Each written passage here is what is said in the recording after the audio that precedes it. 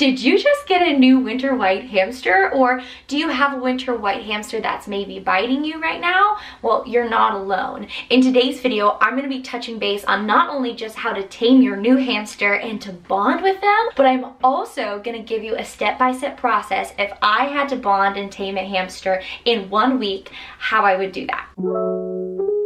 It was so interesting to me. As I was getting ready for this video, I was looking up on YouTube and seeing other videos like this, and I noticed that there's a common search thread that no one's made a video for, and it's like, how to tame your hamster in 1 day, or how to bond with your hamster in 1 week. And I just thought, how interesting that we just want this experience to be over with so fast. And so I want to encourage you, I am going to give you a step-by-step of what to do in 1 week, but to know that it doesn't have to stop there. This process is something that I want you to find joy in, that it's an experience that you're going to be growing with your hamster day by day by day, and they're going to be learning more about you, you're going to be learning more about them. To not look at it as this, I just want this end goal right now. Enjoy the journey. You know, 2 to 3 years from now, your hamster is not going to be here anymore, and so you're going to wish that you would have enjoyed this journey that you're on right now. So I hope that encourages you. Now, to get into the content of the video, if it was day number 1, and let's just say I just got my hamster, the first thing I would do is, of course, I'd have the enclosure already set up, so I'd take the hamster and I'd put the hamster in their enclosure. Now, I am sure you're all like me, and as soon as I've gotten a hamster, I just want to pick it up, I want to hold it, but we need to wait. The first thing we want to do is make sure that they learn that our scent is not threatening. So think about it. If they're a prey animal and all of a sudden you just come up from above them and you just scoop them up really fast, we want to avoid them associating our smell with them being afraid that we are the predator. And so an example of this, I know I have some hamsters who are perfectly fine with me scooping them up like this, versus I have some hamsters that I know that I have to put my hand flat and they will crawl up onto me when they're ready. And then I have some hamsters that just prefer me scooping them up with a mug and then putting them on my hand.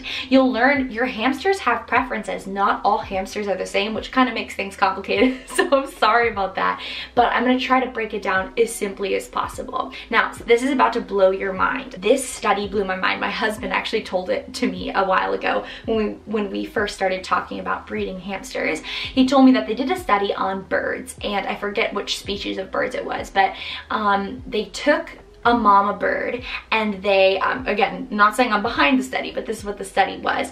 They abused the mom bird with a person who was wearing like this specific mask.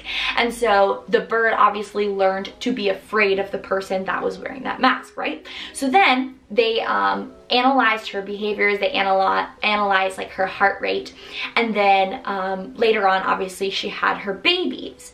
They then put the babies in the room, the mom was not there, with the person wearing the mask, and the babies had the same stressful reaction and heart rate as the mom, even though the babies had never experienced any sort of situation with this person in the mask before. They'd never met them, they'd never smelled them, they never touched them, they never knew them. But that temperament from their mom literally genetically transferred to their children. Can you believe that? Is that not mind-blowing? But this is so important to know, because your hamster's genetics not only just affect the way they look and how healthy they are, but it also affects their temperament. The reason this is important is because if you got your hamster from a pet store, that hamster probably originated from a rodent mill. And what that means is that those hamsters were abused. If they've had interactions with humans, it's been negative interaction with humans. And so because of this, you are going to have to go on a longer journey to help your hamster to trust you. Now, on the flip side of this, if you're adopting from, let's say, an ethical hamstery like myself, then you're getting a hamster that not only the parents were dealt with in a loving way, but then the pups from a very young age have been handled, if not daily. And so it's going to be a lot easier for them to go on this bonding and taming process because they've already had a positive experience with people's hands. I hope that kind of makes sense. I was trying to make this as simple as possible, but now it's probably like half the video. But I think that's really important to know. So to get into that, the first thing I would do, now that I understand that, is I take a deep breath and I'd be like, okay, I'm gonna hold them soon, but for right now, I'm gonna grab some toilet paper, tissue, or paper towel. You just wanna make sure that paper towel doesn't have bleach added, and you wanna make sure that the tissue doesn't have like lotions added, because some Kleenexes have like lotion added to make it softer on your nose. And I want you to stuff it somewhere in your clothes. So some people just like recommend rubbing it on your skin. I think take a longer amount of time. Take the toilet paper and like stuff it maybe under your shirt, put it next to your tummy, you know, put it in your pants, put it somewhere where it's gonna be lying right next to your skin and it's not gonna fall out of your clothes. And I would leave it there for like an hour, 2 hours, however long, until you remember it's there. And then I would put that in your hamster's enclosure to let them use as bedding or as nesting material. Now, whatever they choose to do with it, even if they don't touch it, your scent is on there. Humans rely a lot more on their eyes, but hamsters rely a lot more on their scent. So even if they don't tear this nesting material to shreds, they're going to smell you and recognize that this scent is not equaling them being attacked or being eaten. So they're going to begin to learn that this scent is not dangerous. Now, step 2. Once I've done that, I would make sure that they're in a space that is quiet. So a space that doesn't have like loud music, no loud washing machine or dryer. I'd also want to make sure I don't play anything loud on my computer or on my phone. Just a nice quiet place, because they're already going to be jumpy at it as it is, because it's a new environment and they need to investigate that new environment. And then in a couple of hours, if they're out and about, this is what I would do. I would go grab a mug and I would scoop up the hamster with the mug. Now, I'm not going to force them. I'm going to set it in there. Maybe I'll put a couple treats in there and let the hamster crawl into it. And if it goes well, then I'm going to put my hand right here and I'm going to tip the mug onto my hand and let the hamster come out onto my hand. I find most hamsters won't bite when you take them out of the enclosure with something else that's not your hand. Most of the time when you grab a hamster from their house, they're either territorially scared and they're like, don't touch me, like this is my home, like get out of my home, like this is my space.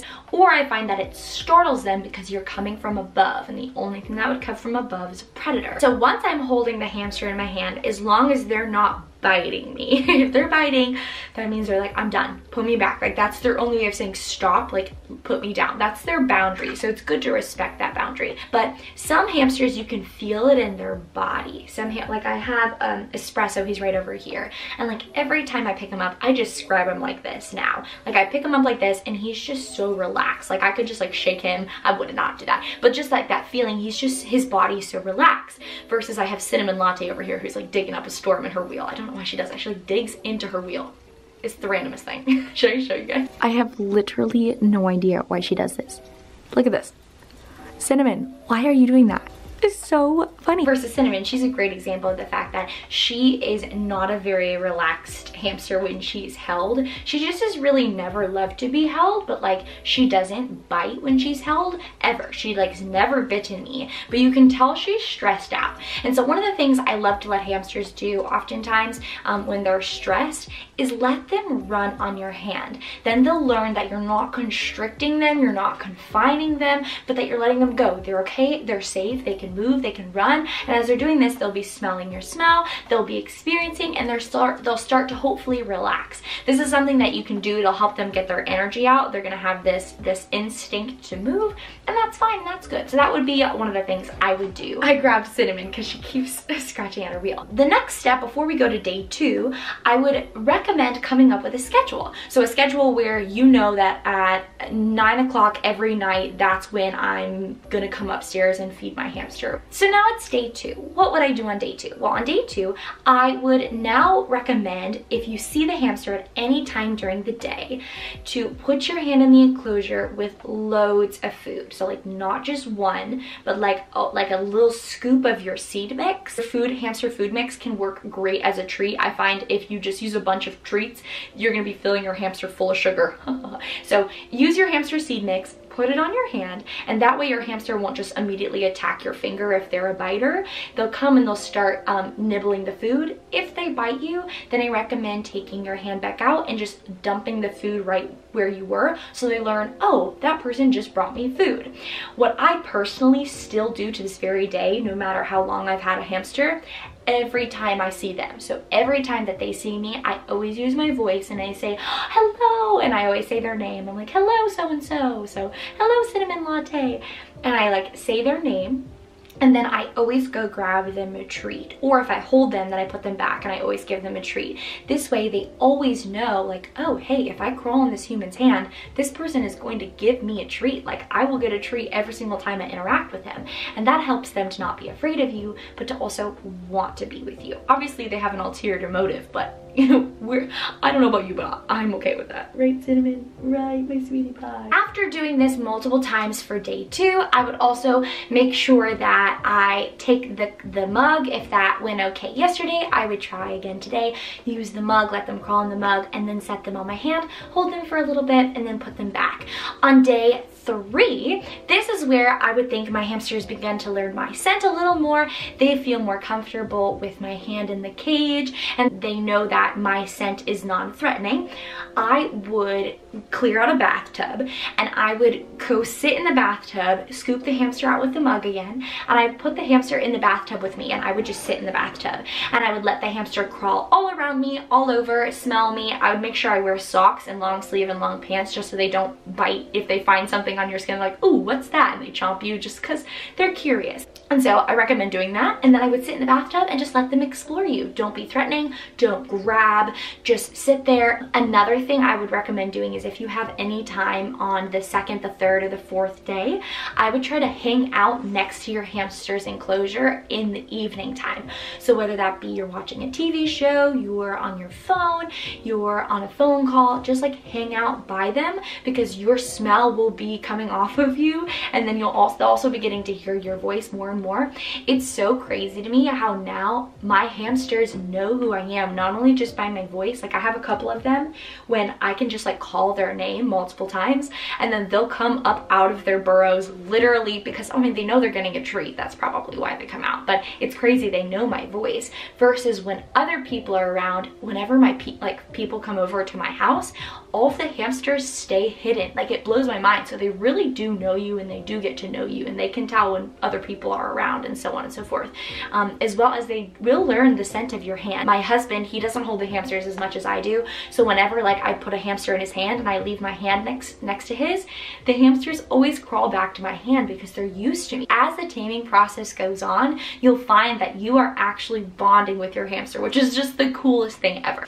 For day 4 and 5, I would try the bathtub method along with putting less and less treats in my hand. So this way I would be putting my hand down, there would be less and less treats in there, and I would try to put them further back on my hand so that the hamster has to kind of crawl up onto my hand, and then once they're there, I would carefully lift them up out of the enclosure to hold them.